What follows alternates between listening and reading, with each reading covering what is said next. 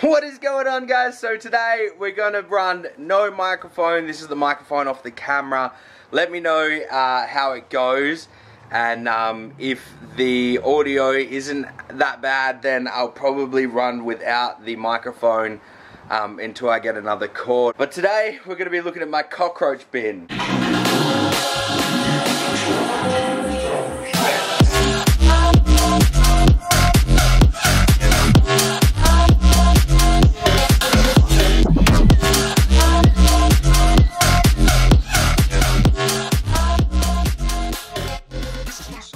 It's an old Cadbury ice cream freezer with the glass lid.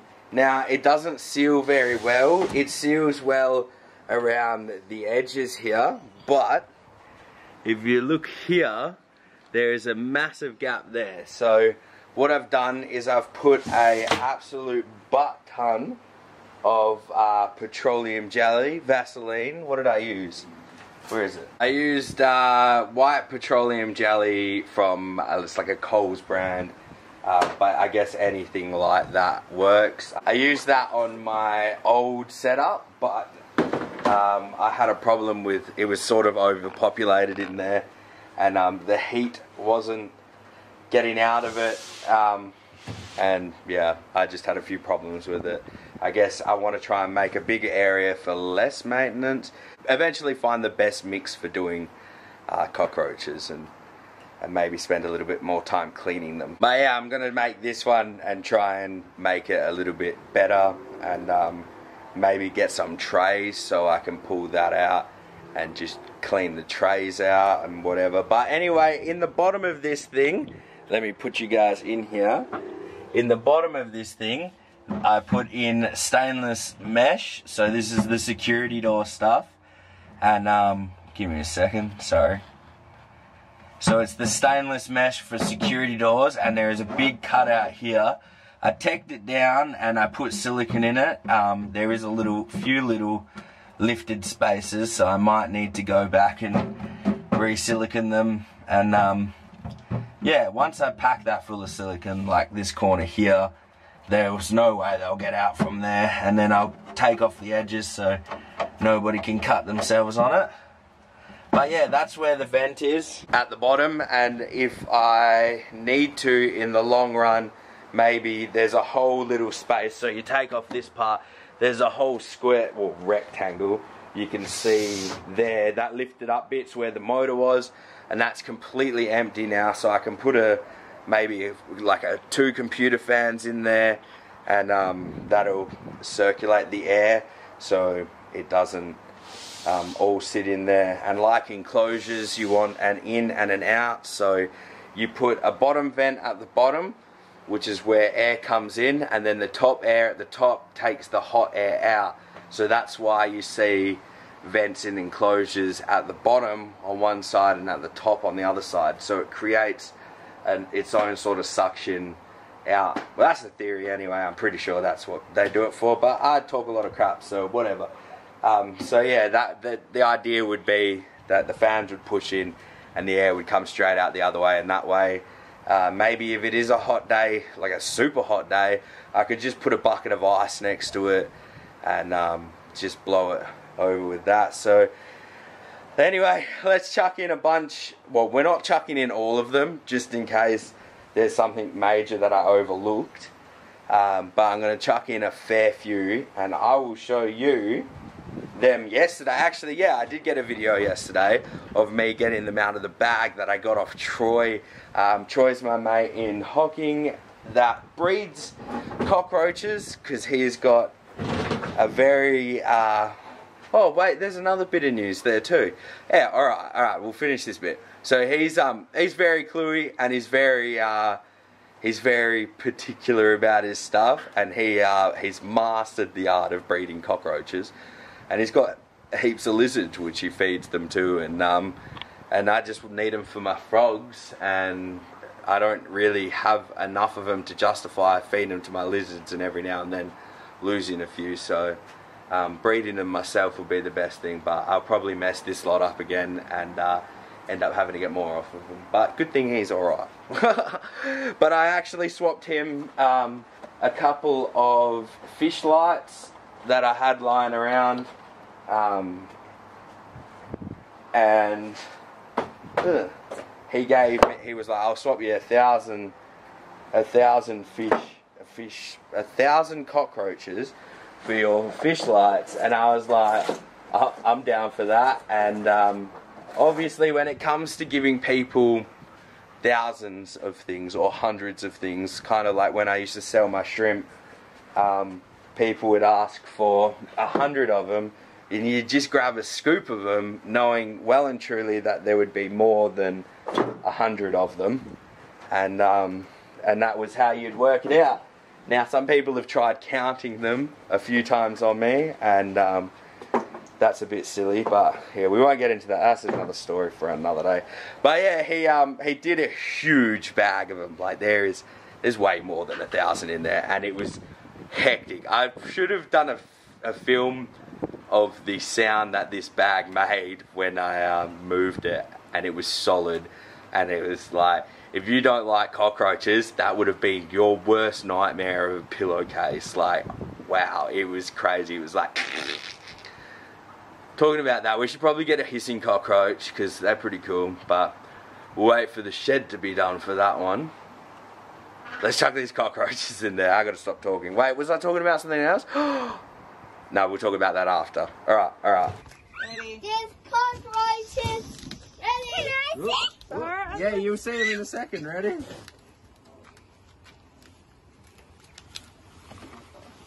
Oh my gosh. It's falling out the bag, Bugs. What? Some of them falling out the bag. Look at him. Videoing, Look at him. Indy's on the lid and she's gonna break Alright, Indy, it. hop off the lid. I guess that bag belongs to the cockroaches now. Alright, now to give you a rough idea of how many cockroaches there was. If you don't like cockroaches, this seems like a lot of cockroaches. Like, there's heaps of them in there. When they pack together, they don't look like lots. But that is one egg carton that was at the top. And you go through, like, that's heavy. There is a lot of cockroaches there. But if we could have scared them. I should have scared them all into one egg container and then done this, because you guys would have been like, what? Alright, look at that. They're everywhere. And I have a feeling this last one, if I've done this right, is absolutely chockers. Look at that. That's hectic. Now watch them come up here. There is a bit of dirt and poop from the wind blowing their dirt around, and so if they manage to connect a few pieces of dirt, they can get out, but the petroleum jelly stops them from getting out. It works. It definitely works. But you got to keep on top of it. Maintenance is probably going to be the key thing on this one, because that is little, this is massive, and maintenance. So when it gets like this, so when the jelly gets like this, see there's like some dirtier stuff in it, so they can, if they manage to work out where the bridges are, they can get out quite easily. So yeah. Hopefully this works. We'll help this guy over. You stuck there, mate? You stuck? We'll help you over, or are you dying? You might have been dying, I don't know. But yeah, that is how many, there is so many cockroaches in here. And I love it, because they're bred so much, every animal in the world can throw out, well actually I don't know of every animal in the world, that, I probably shouldn't say that, but look at this guy. He is a nice white cockroach. They're so cool. I kind of wanted to make a white cockroach only bin, which maybe we'll do it one day. I don't know, because there's another one there. When it comes to the rodent side of things, people tend to like white mice. And I wonder if people would be more inclined to stare at a whole bucket full of white cockroaches than a whole bucket full of brown cockroaches. It would be an interesting test. Maybe we should do that. Alright, let's put these guys in there. Damn it, well, I'm starting to learn to check my camera if I have doubts that something has gone wrong. I didn't run out of audio. I did the whole click record twice at the end of a video. And then when I click record, it didn't record releasing them in here. It was bloody amazing. They were everywhere. But there is cockroaches everywhere in here. And now there is a layer of cartons underneath here. And then this layer, and then these two on top, and this. And it is already full of cockroaches. And I barely dented this box. Ignore this. I don't know where it came from. I think it flew from over the fence. Ugh. But there is still heaps of cockroaches in there. This, compared to that, this is huge. Like, this is massive. Now, my idea is to have all of the housing down there, and then I'll put the food and stuff up here, and every now and then I'll chuck down some food into those ones, and then replace them every now and then. But I will be mainly putting the bigger food things up here, and that way I don't have to worry about if it gets moved or something like that, that these all, like the food spills into these and then they go all yucky. And yeah, so we'll put the food up here, and we'll see how it goes. It's just a test for now, but yeah, I'm sorry I didn't get that releasing. I feel like we should put more in here just to show you guys them scattering everywhere, but now there's already some in here. It doesn't look as impressive. That sucks. That's a bit of a bummer. Oh well, I'm sure you guys get to see it. When I drop the rest of that in there, I promise you I won't mess it up. And if I do, I don't know what the punishment will be. But I'll release them in there when the time is right, and we'll see that. We'll see how it goes. But anyway, for anyone that's asking questions and coming here for cockroach advice, if you are getting cockroaches from your store and you're having troubles keeping them alive, if you get a little bit of a bigger container and feed them some scraps, they should survive. Now, getting them water is difficult sometimes, right? Pisces has these little cubes here. They're little squares. They've got, I'm pretty sure they've got food, so the gut load in them. It's purified. Well, I'm struggling with words today. Like, it's been happening all day. Purified rainwater, 92.3%. Seaweed extract, vitamin C, calcium, and vegetable colouring. Couldn't they have just said green colour? I don't know. Whatever. Yeah. So it's got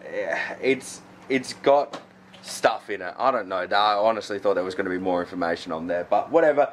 Let's just say if they just use it for water, that's alright. It's not necessary for you to buy that stuff.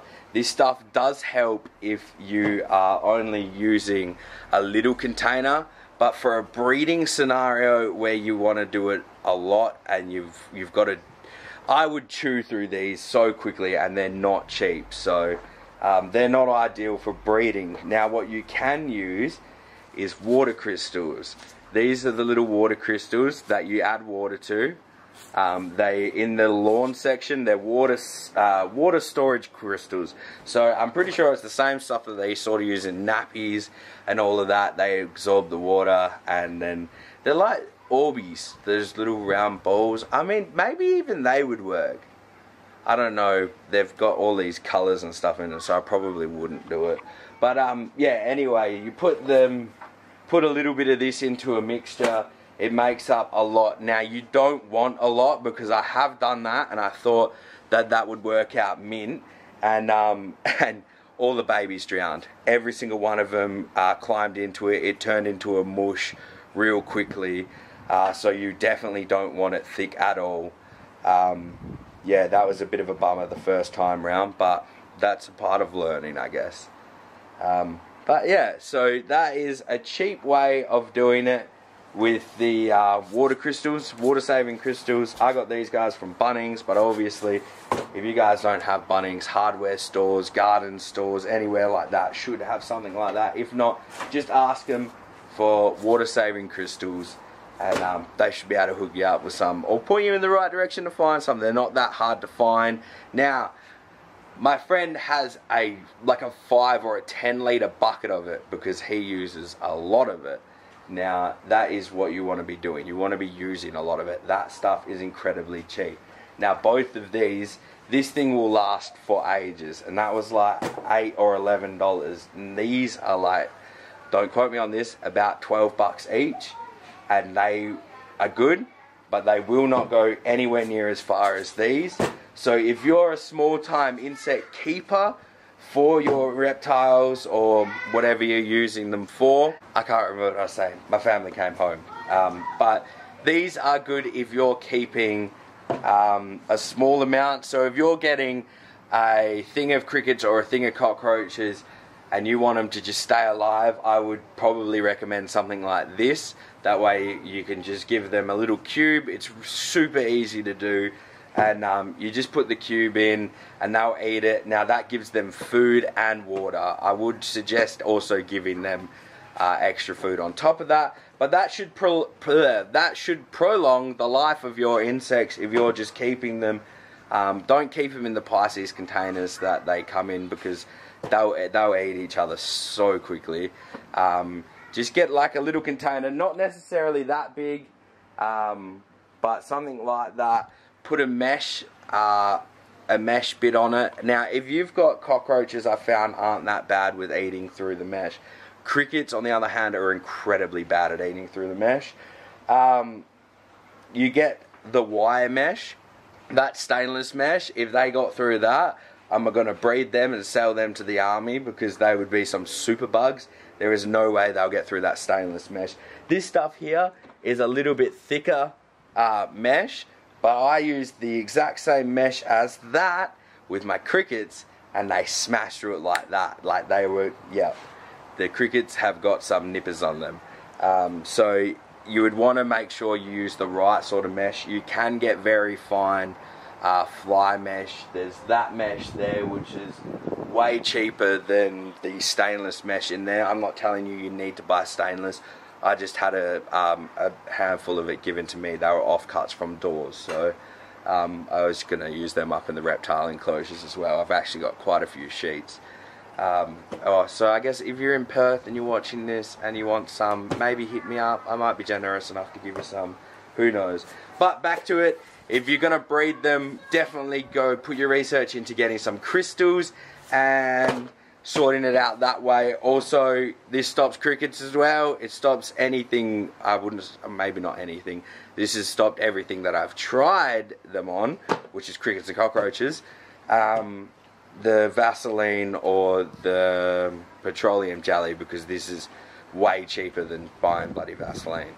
And yeah, so give that a shot, and if it doesn't work and you infect your house with cockroaches and crickets, I'm very sorry. Yeah, I'm gonna leave, actually no, wait, we're gonna go see one more thing and then I'm gonna wrap up the video. I completely forgot to open up these things and show you the little cubes inside of them. I'll give them, we'll put a few in here, and that way you can see them and you can make up your own mind. I wouldn't suggest using a spoon. Actually, yeah, maybe use a spoon. But that is the little jelly ball there. And I literally just put them in the egg cartons, and that worked for me last time. And they come out and eat them.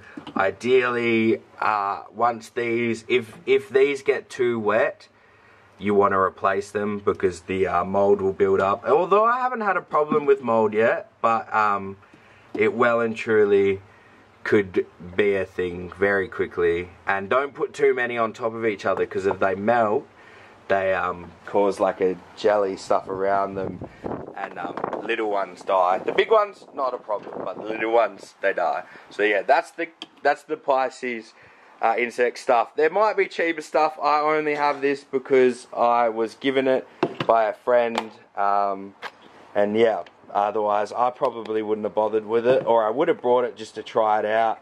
And it's very expensive for doing big setups. Little setups, if you were just to have a handful to keep them, to make them stay alive for a little bit longer, they don't all die before you get to feed them off to your reptiles, that would work very well for them. But we'll go have a look at one.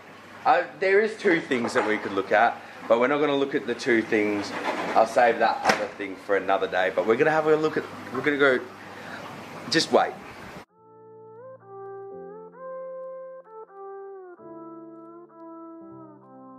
I am who I'm meant to be. I am who I'm meant to be. Over and out again.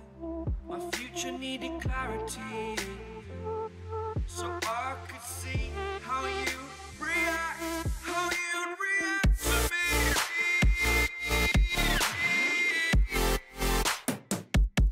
So much differently. I am different. You guessed it, we got something else. So I rocked up to Troy's house to grab the cockroaches, and then he was like, he's got them in his bobtail enclosure. They run around and they make a mess and they lay eggs, and the bobtails eat the eggs. So that works out pretty cool. And he was like, look, I got to get rid of a few. Do you want any? And I was like, when do you need to get rid of them by? And he was like, I'll get you a box. So that was my way of saying no, but yes, but no, but okay. So it's real, look at my hair, it's real bad today, but whatever. It's real hard to get me to get new animals. Now, we're not ready for them, but tonight I'm hopefully going to spend some time making a temporary outdoor enclosure. Those guys are just inside at the moment, and they'll be perfectly fine in that as long as we keep them nice and clean. Hey, hang on a minute. As long as we keep them nice and clean, which won't be very hard for a few days, and then, yeah, so it'll double up as the quail enclosure and an outside pit for the bobtail and the two blue tongues, and yeah. But that's all I'm going to give you guys. What?